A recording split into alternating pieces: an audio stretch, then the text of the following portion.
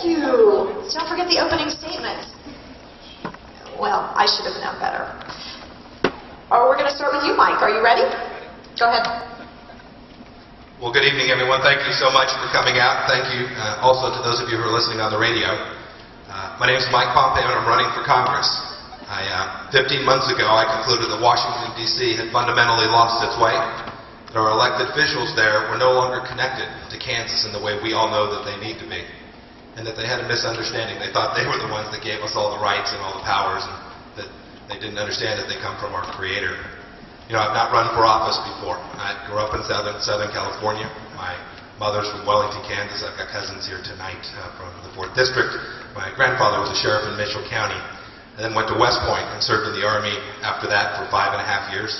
The first 3 serving along the East German and Czechoslovakian border during the Cold War.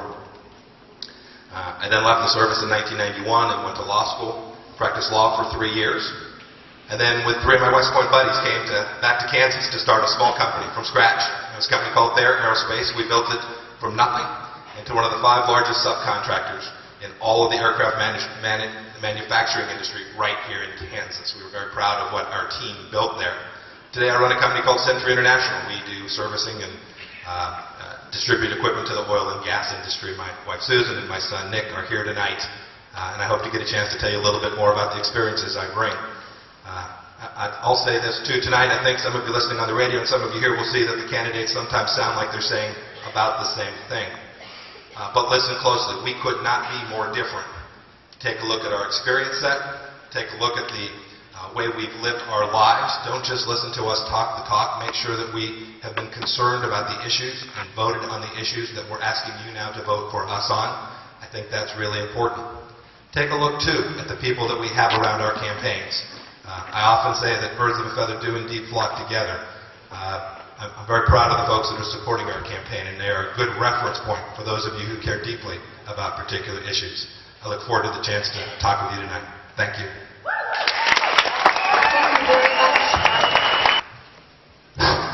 I'll make sure this works.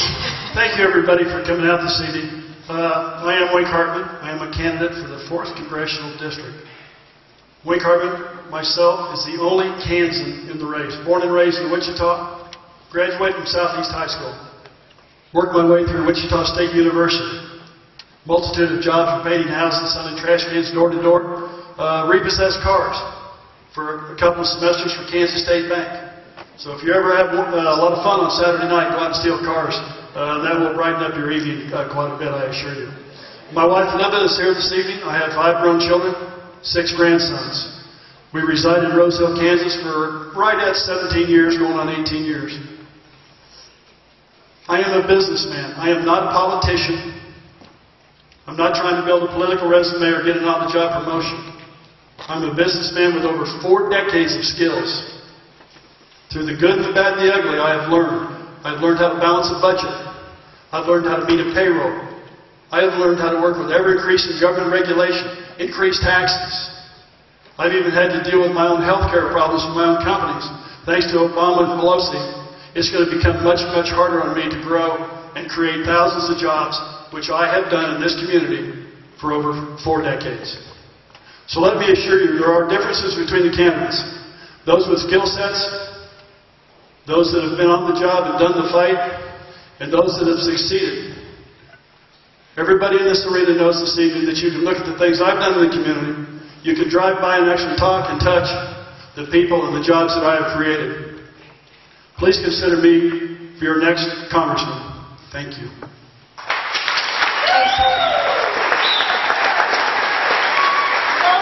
Jim Anderson. Well, good evening, ladies and gentlemen. My name is Jim Anderson, and I am running for United States Congress in the 4th District, and I am an American.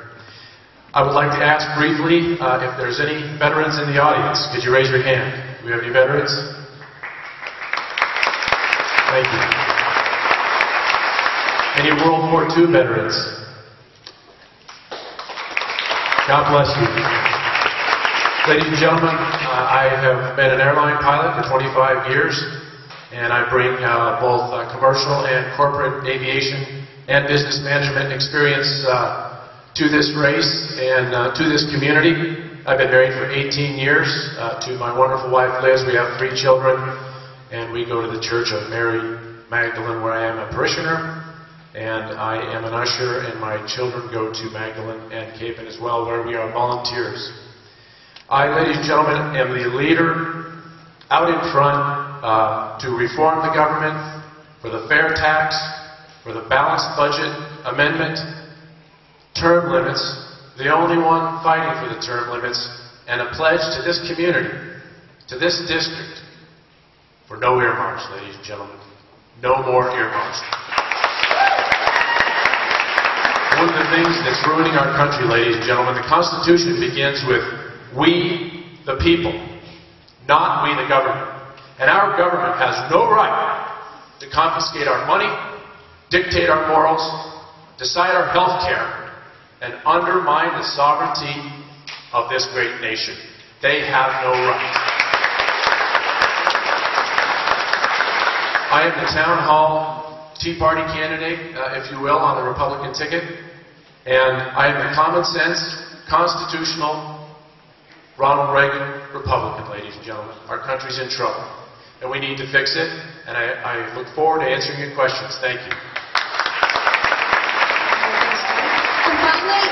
Schodorf. Thank you, Anita, and I'm very pleased to be here. It's always good to see my, not colleagues, I guess we're opponents, but we're all Republicans, and we are working to get the nomination. Well, just a little bit before the meeting here tonight, I attended a rally, and I think all of you can see this. Jobs. That's why I'm here. In August last year, when I started running for Congress, we were talking about jobs. The 4th District has the highest unemployment rate in the state.